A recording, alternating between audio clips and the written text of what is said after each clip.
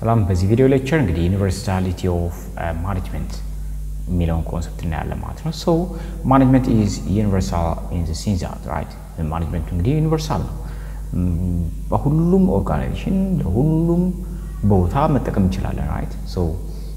So the basic applications of management in any organization are the same, whether it is maybe small or complex business or non-business, right?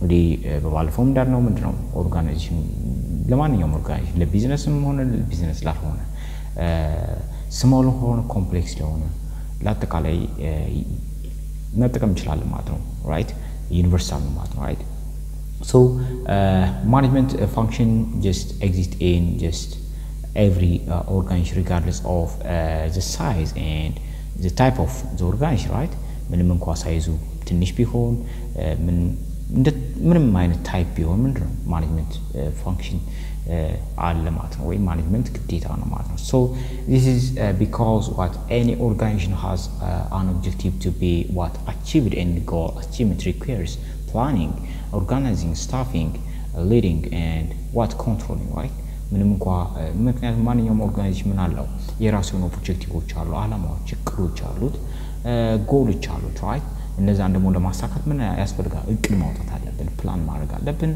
ኦርጋናይዝ ማድረግ አለብን ማደራጀት አለብን ስታፍ ማድረግ አለብን ማሰስ አለብን ሊድ ማድረግ አለብን መምራት አለብን ኮንትሮል ማድረግ መቆጣጠር አለብን right so እነዚህ ነገሮች ያስፈልጋሉ እነዚህ ደግሞ የማኔጅመንት ፋንክሽን ናቸው ማለት ነው right so the army's general maybe the bishop of the church maybe the financial manager use what the same management what principle to achieve objectives right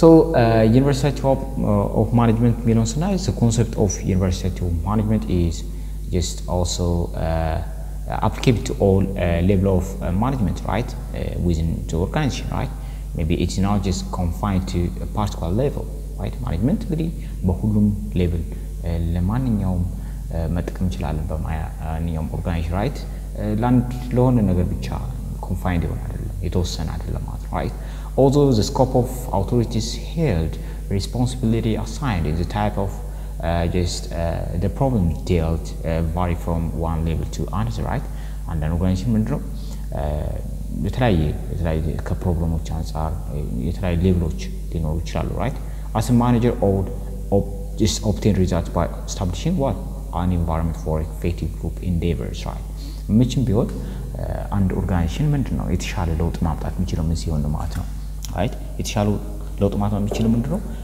effective የሆነ environment መፍጠር አለበት right ተስማሚ የሆነ ምቹ የሆነ environment መፍጠር አለበት ማለት ነው right so managers can be what transfer from one organization to another and just the higher management level the less will be the operating non-management job component and more pure will be the management jobs and the easier transferability of managers እንግዲህ ትራንስፈር ይሆናል ካንድ ኦርጋናይዜሽን ወደ ኦርጋናይዜሽን ብዙ ጊዜ አይደል ያቱም አሁን ለምሳሌ አቢሲኒያ ባንክ ሲሰራ የነበረው ምን ማድረግ ይችላል ኮመርሻል ባንክ መስራት ይችላል አይደል ማኔጀሮች እና እነዚህ ምንድነው ሃየር ማኔጅመንት ከሆነ ሃየር ሌቭል ከሆነ ምንድነው በጣም ቀላል ነው ራይት ኢንተሌክቹዋል ኖሌጅ ስለሆነ ምንድነው just ብዙ አይከብድም ማለት ነው but እነዚህ ቴክኒካል ሎው ሌቭል ማኔጅመንቶች ከሆኑ ቴክኒካል ስኪሎች ላይ ስለሆነ ሲሰሩ ነበር ምክንያቱም እነዛ ስኪሎች ሌላ ማኔጅመንት ላይ ላይኖሩ ሌላ ኦርጋናይዜሽን ላይ ኖሩ ይችላሉ ስለዚህ አስቸጋሪ ይሆናል ስለዚህ the higher ማኔጅመንቶች ሌቭል easier የሆነ transferability ያላቸው ማለት ነው right so the other one is management science or art የሚል ኮንሰፕት ነው ማኔጅመንት አርት ነው ጥበብ ነው ወይስ ሳይንስ ነው ሚሊዮን ስናይ ሳይንስ ነው የሚላል ጥበብ ነው የሚላል ግን just እንውስኪ so science now it's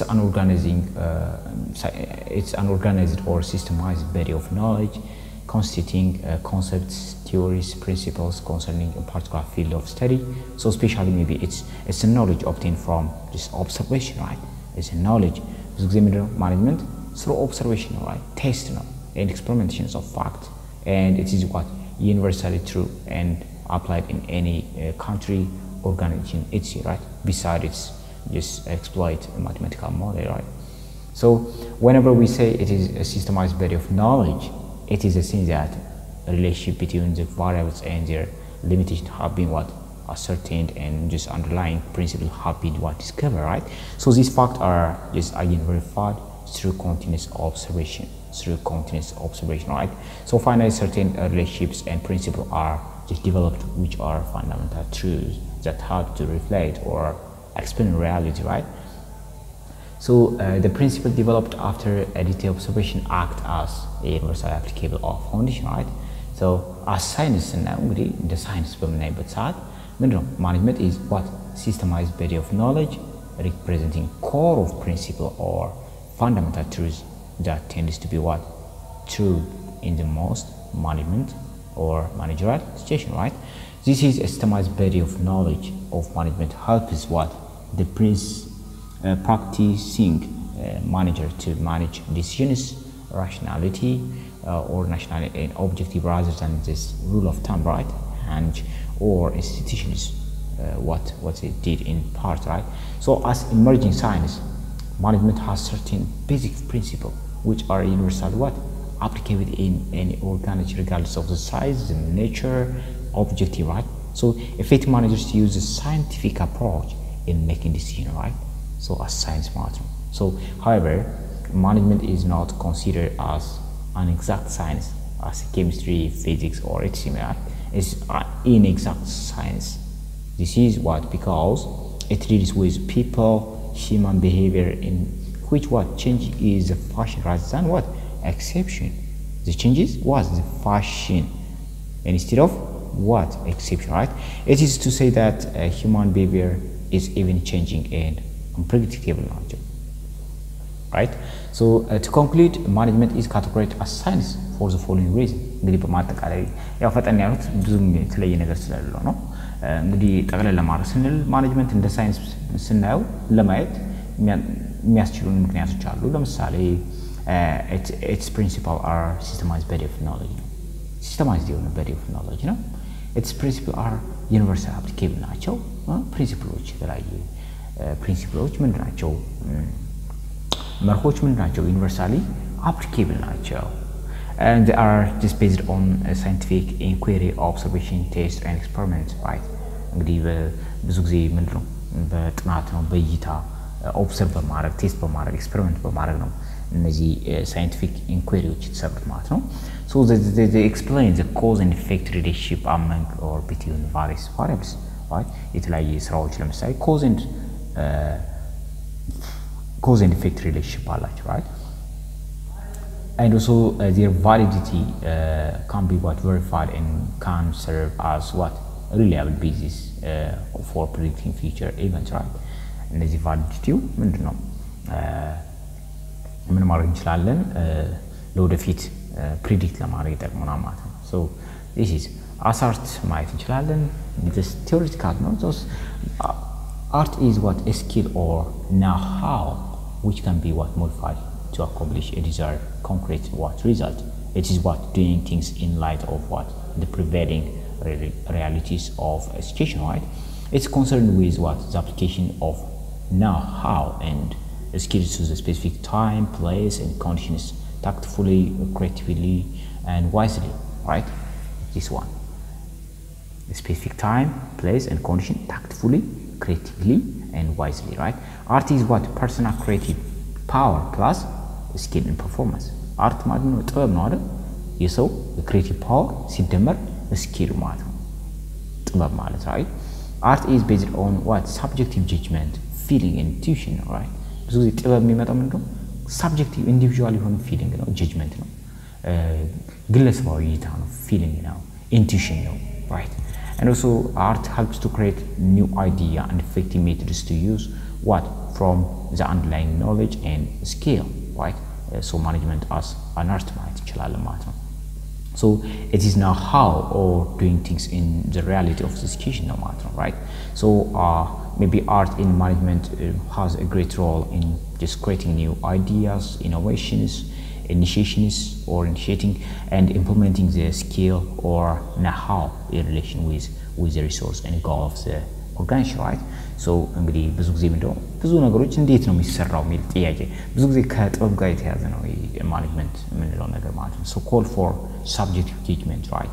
Intuitions where time this pressure force rapid fire decisions often based on what incomplete and unverified data ናቸው ማለት right እንግዲህ to conclude management as a creative art what it required a skill or practical know-how of the principles and technique of management in order to perform what a specific job effectively and efficiently, right?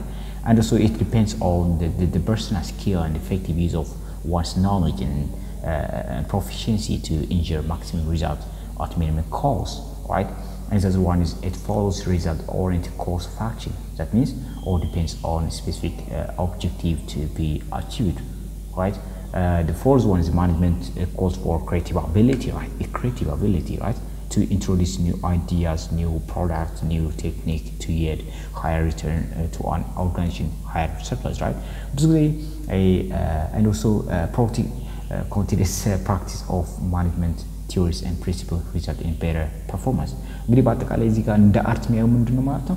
ክሬቲቪቲ ነው። ክሬቲቪቲ በአጠቃላይ በቃ ጠቅለል ሲደረግ ማኔጅመንት ክሬቲቪቲ ያስፈልጋል ማለት ምክንያቱም አንዱ ኦርጋናይዜሽን በመመራበት ጊዜ ምንድነው ክሬቲቭ መሆን አለበት right አዳዲስ ፕሮዳክት እንዴት ነው ማቅረብ የምንችለው የሚባል ነገር በአዲስ ሁኔታ እንዴት ነው ሰርቭ ማድረግ የምንችለው እንዴት በምን አይነት ሁኔታ አዲስ ፕሮዳክቱን መስራት ያለብኝ ስራዬን መስራት ያለብኝ ብለው ነገር ማወቅ ነው ጥበብ የሚባል ያ ነው right as a science ያለው ምንድነው የተለያየ ፕሪንሲፕሎችን just general የሆኑ ፕሪንሲፕሎችን አንስቶ መጠቀም ማለት ነው right የተለያየ ህጎች አሉ ደንቦች አሉ የተለያየ መርሆች አሉ እነዛ መከተል ነው as a science የሚያሰኘው right as an art የሚያሰኘው ምንድነው right creativity መጨመር ነው right so the science and art of management practice are not mutually what exclusive right but are complementary nature right complementary የተለያዩ አይደሉም right ማኔጅመንት እንደ አርትም እንደ ሳይንስ ምንድነው ምንድነው የተለያዩ ናቸው ማለት አይደለም ሁለቱም በማገናኘት ነው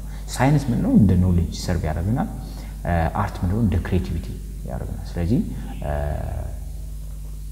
you know ማለት ነው so if a science teaches one to know art teaches one to do right ለምሳሌ ሳይንሱ እንድናውቀው ካደረገን አርቱ ደግሞ እንድንሰራው ያደርገናል ማለት ነው so managers have to know right and do things to perform their activities effectively and efficiently to be successful right በትክክል ማድረግ አለባቸው ማወቅ አለባቸው መስራት አለባቸው እንድናውቅ የሚያደርገን ምንድነው ሳይንስ ነው እንድንሰራ የሚያደርገን ጥበቡ ነው ማለት ነው ስለዚህ wisdom ይባላል በአጠቃላይ ማለት ነው ይሄ wisdom ነው art ነው wisdom right ከኖሌጅ ይልቅ ደግሞ wisdom more important ነው right ብዙ ጊዜ ምንድነው ኖሌጅ አለ ምንድነው wisdom የለንም right ብዙ ጊዜ ብዙ ነገሮች እናውቃለን ግን አንሰራቸው that is but management ላይ ግን ያስፈልጋል ማለት ነው